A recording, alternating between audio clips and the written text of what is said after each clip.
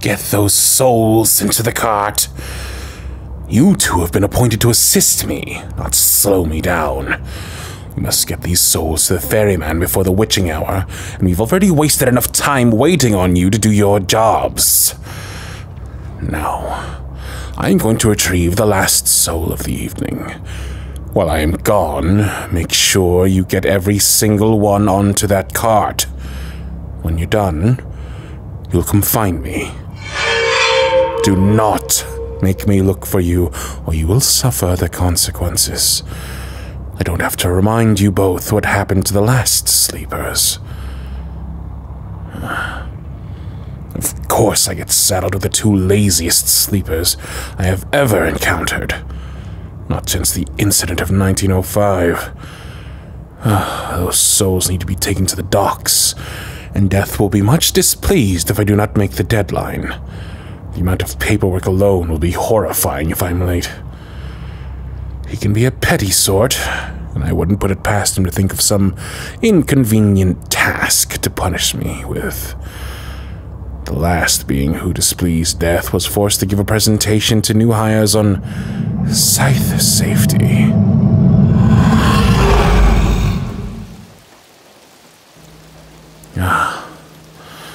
Here we are. The final soul should be in this domicile. Last room on the right. Seems like a nice little cabin. The cobblestone steps leading to the front door are flat enough to be skipped across the river Styx. According to the order, this one passed due to a heart condition. Good. Then Death shouldn't have a surprise for them. You there. Hello. You must be... Please don't scream. I am Cardlin. I've come... Hey, where are you going? Wait! No, if you would please... Stop yelling. I'm not going to hurt you. Enough!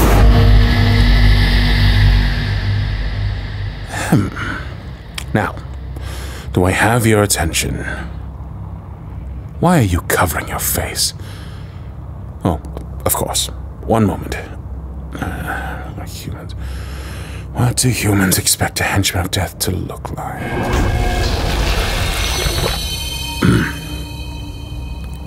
You can look now. The black robe and scythe are gone. Is that better? As I was trying to say before, my name is Cardlin, and I've come to collect you.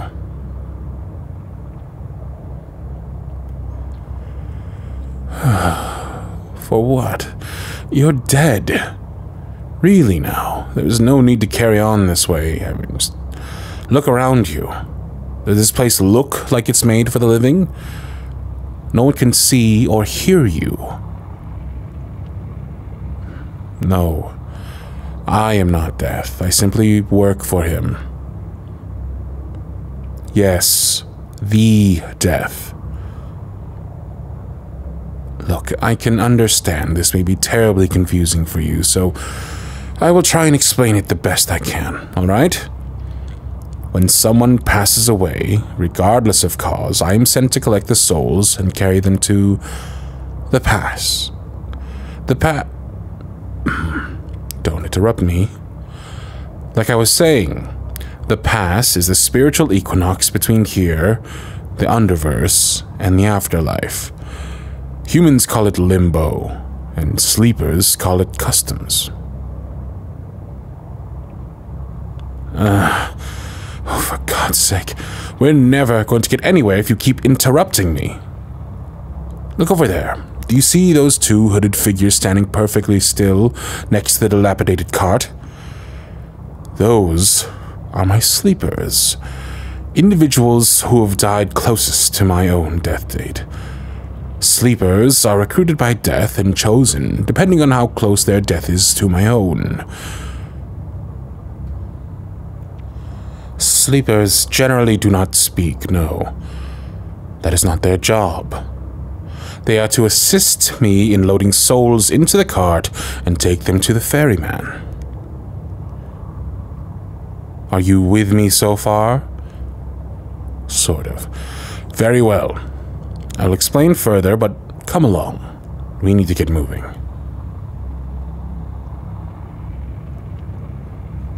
Why are you just standing there? You're dead. You can't stay here for the rest of eternity. Even if I weren't here, look down at your ankle. You see that? It's not a physical chain, obviously, since you're just a soul, but you are magically tethered to this cart and myself. Do not be alarmed. This is strictly a precautionary measure that happens to all the souls I collect. Will you just come along? You are the last on my list to collect this evening, and I would like to get moving instead of standing here and wasting time with you. Mean? Being mean implies feelings, more specifically feelings about you, to which I assure you I have none. Cardlin, it may have been quite some time since you've escorted a soul to the past, but you don't need to be so harsh. The sad energy pulsating off her essence is only going to get more intense unless you take it easy.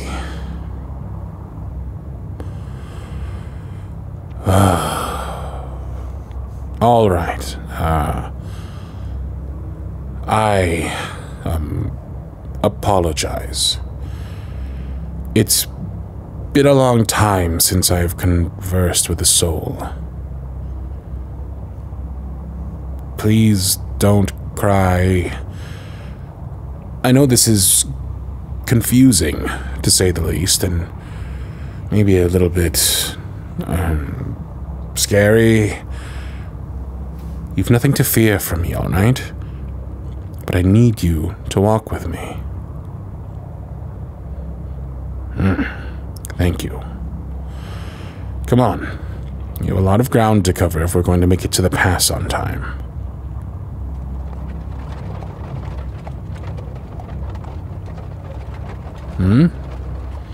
You still have more questions? All right. I'm listening. Why does death need me? Well, whoever dies closest to the new year is chosen to be Death's collector. Death is nothing if not lazy, but he's also in charge of 7 different realms, including this one. It became inevitable over time that he would have to delegate many of the responsibilities. Primarily, I gather souls and take them to the pass, but guiding the newly departed is not my only duty. I'm also keeper of the dead, responsible for guarding the graveyard, a place where souls who refuse to move on can roam. No, one does not have to move on to the afterlife, but I would recommend it. If a soul refuses to go through the past and into the afterlife, they do not get to roam freely in the underverse. I, nor death, would allow it. They are taken and bound to the graveyard for the rest of eternity. It's an unnatural thing. Souls lingering too long here in the underverse.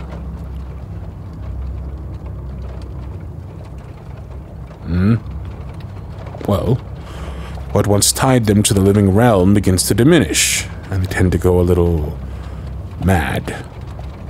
Souls are designed to innately feel the need to move forward, to the next place, and when they don't, they drift aimlessly through the graveyard, with no sense of who or what they are, or where they are. They're just there. No, I cannot force them to move on to the hereafter. It's actually more dangerous if a wandering spirit is taken from the graveyard rather than a soul not going through the pass. The #1 rule of the Underverse is to never disturb the living realm. Doing so often causes cataclysmic consequences. This is why all souls are tethered once they come into the Underverse, to ensure they do not make their way back to the living. There have been few occasions where a soul refused to go anywhere except back to the world of the living, and safeguards had to be put into place. You understand the tether now? That's good. I may work for death, but I am not cruel.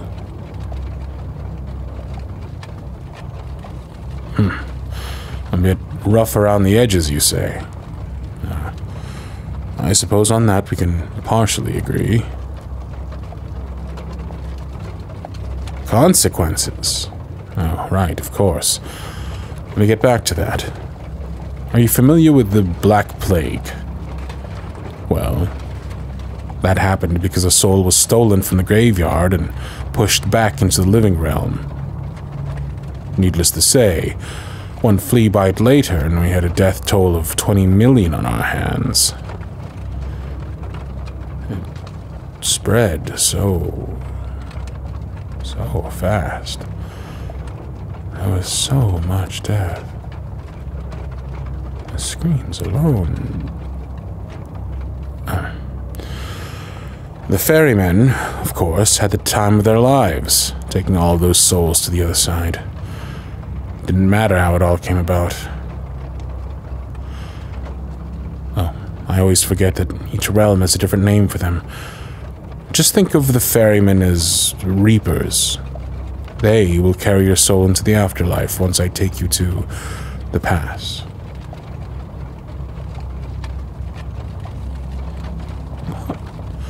I was not responsible for that debacle. I'll have you know that since becoming Keeper of the Dead 7 centuries ago, not one of my charges has ever been taken from the graveyard. The audacity. You just assumed. Listen, death does not take compounded and world-altering mistakes lightly. If I had made such a grievous error, I would not be here. I took the place of the previous collector. What happened to him? I was not given the particulars, but I have it on good authority that they are in a place that can never be found, even by death himself.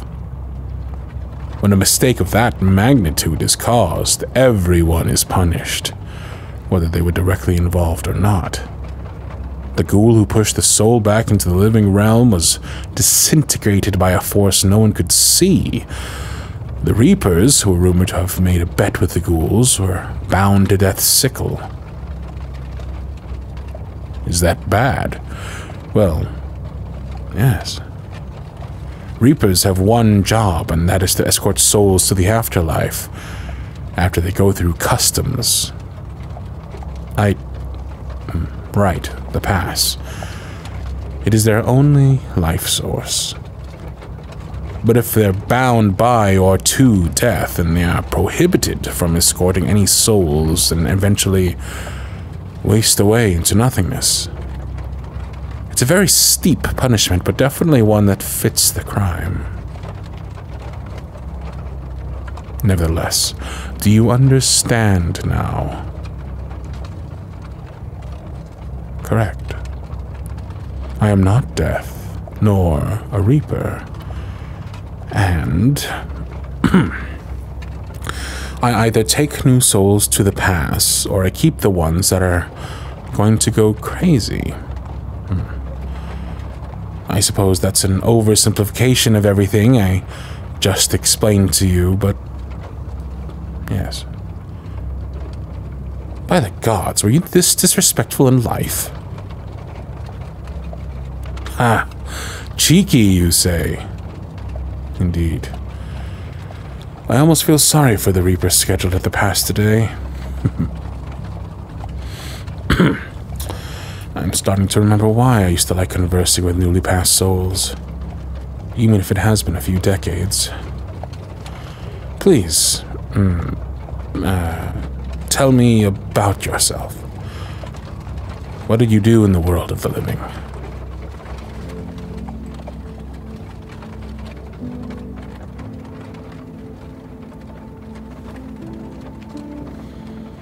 Oh, you were a ballerina. What kind of... Oh, ballet.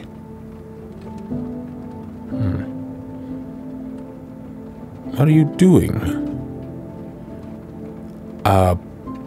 Plie.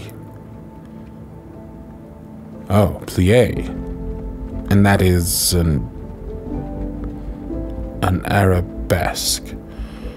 Oh. That is quite beautiful.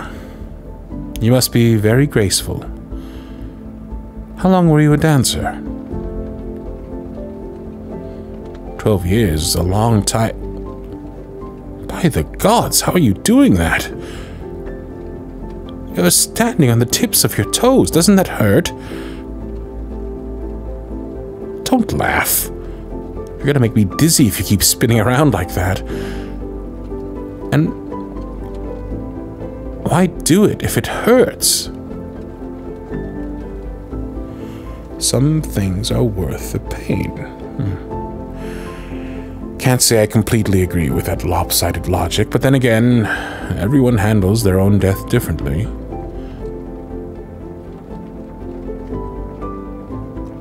What do you mean you weren't supposed to become a dancer?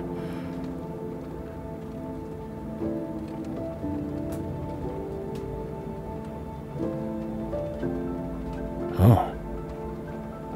Oh my. Being paralyzed from the waist down at such a young age must have been very difficult. Ah, I see.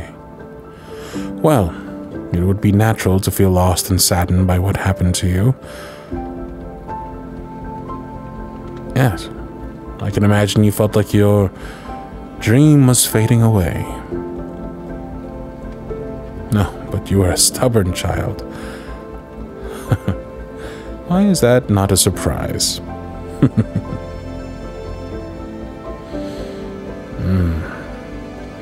How long were you in therapy before you could walk again? 7 years. Light blind me, that sounds like a hopeless situation.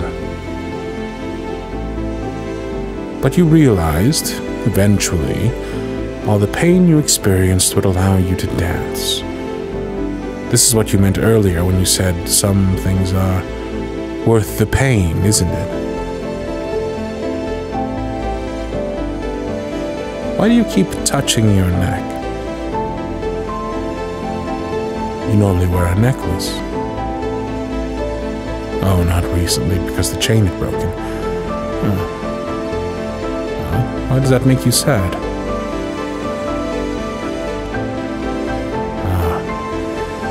A gift from your mother for when you completed physical therapy. Unfortunately, once a soul passes from the living realm to the underverse, any physical items are removed as they have no place in the afterlife. My apologies. If I may, what sort of necklace was it? A lotus flower. Oh. That is peculiar. Because it represents inner strength. Because you kept going even when it was all too much. Ah, yes. I can empathize. Did you always keep it with you? At least before the chain broke? I can imagine you couldn't wear it while performing. Tucked away. In the bodice of your tutu. Nestled against your heart because you felt it gave you strength. You are a strange human. What? I was smiling. No, I don't think I was. It's a nice smile.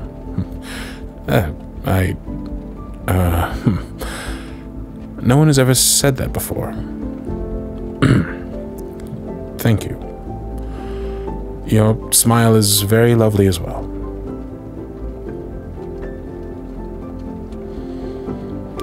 This is going differently than I thought.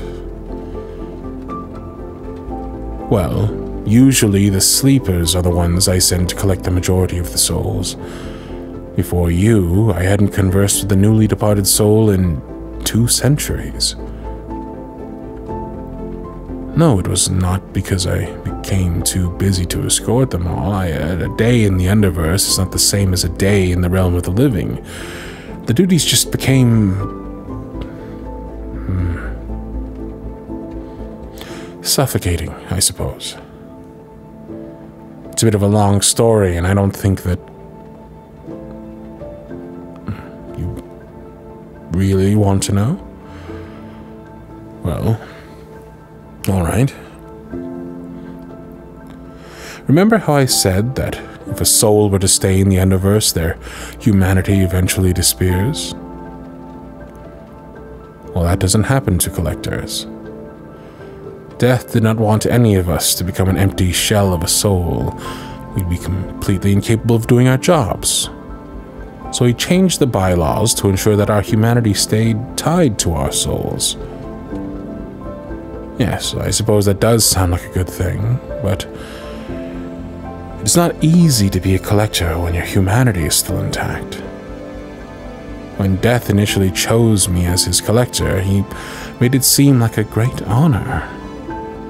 You'll be Death's right-hand man. You'll have a great deal of power, and creatures near and far will fear you. But he failed to warn me of how difficult the job would be. The emotional output of these souls feels like being constantly pushed underwater before one can take a bath.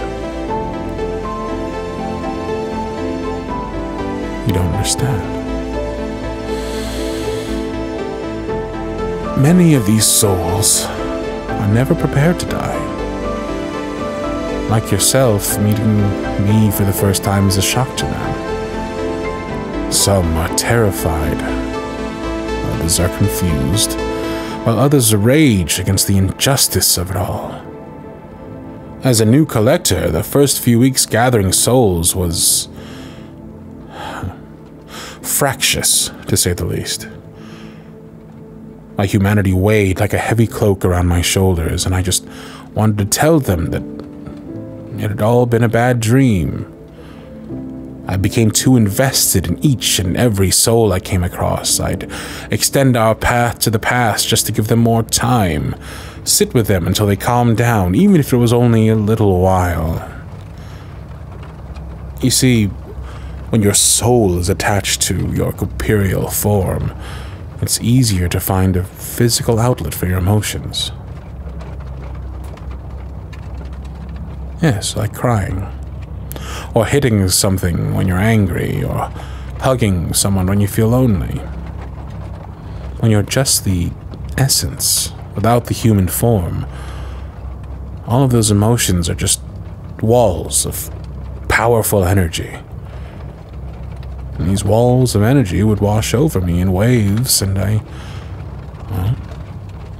couldn't survive under the onslaught. In the end, I had to delegate the role of collecting to the sleepers, never having any contact with the souls unless absolutely necessary.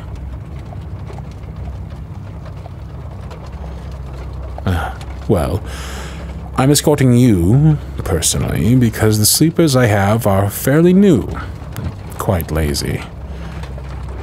They haven't settled into their roles just yet, and they were falling behind. Death hates additional paperwork. No, it will be fine. The pass isn't too much farther. Despite your initial reaction, you seem to be taking everything in stride. Frankly, escorting you to the pass has been the most entertaining event this century.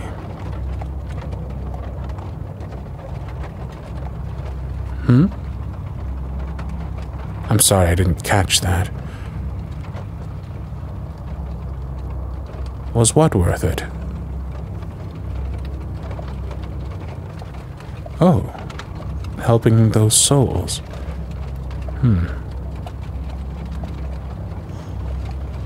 I suppose it was, before it became too difficult to endure. I still have my humanity, so I'd like to think and hope that I could have made the very end a little less terrifying, at least for a few of them.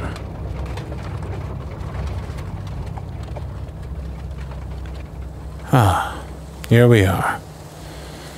We've reached the pass. Were you expecting something different? I told you, death is anything but conventional. Are you ready? Oh. You're welcome. It's been a genuine pleasure. Now, all you need to do is walk ahead about 10 yards, and then you'll disappear into the entrance of the pass. No. The door is hidden from human view. You'll walk forward, and it will suddenly seem like you're in a different room. The Reaper will then guide you into the afterlife, all right? All right.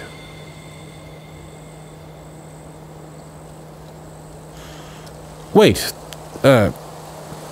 there's one more thing. Here, open your hand. Please. You won't drop it, I promise. Yes, your necklace. I said physical items do not pass with humans into the underverse.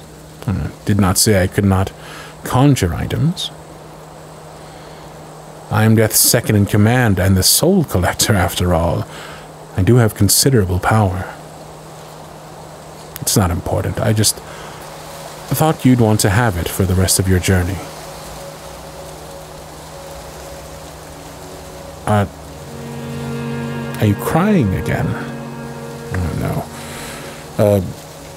Please don't. I don't know if I can... Oh. They're happy tears. Well, that's okay then. Do you need more...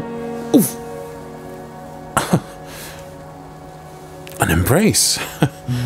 This is highly unorthodox.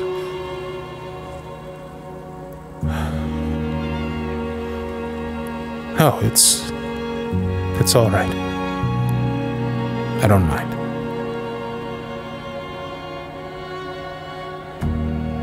You're welcome. You should get going. Our time is almost up.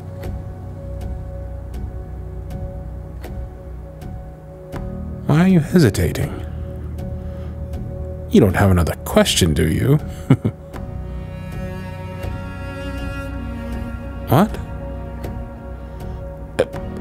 No, I couldn't possibly accept such a gift. But you said...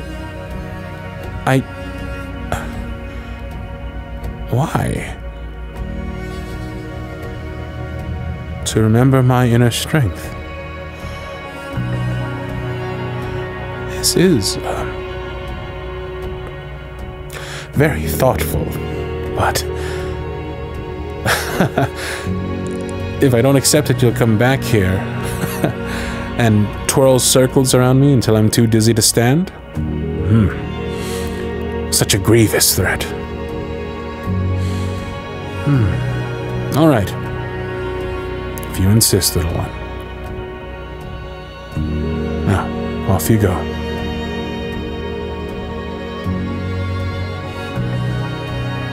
Will you ever see me again? Perhaps. Goodbye, my lovely ballerina.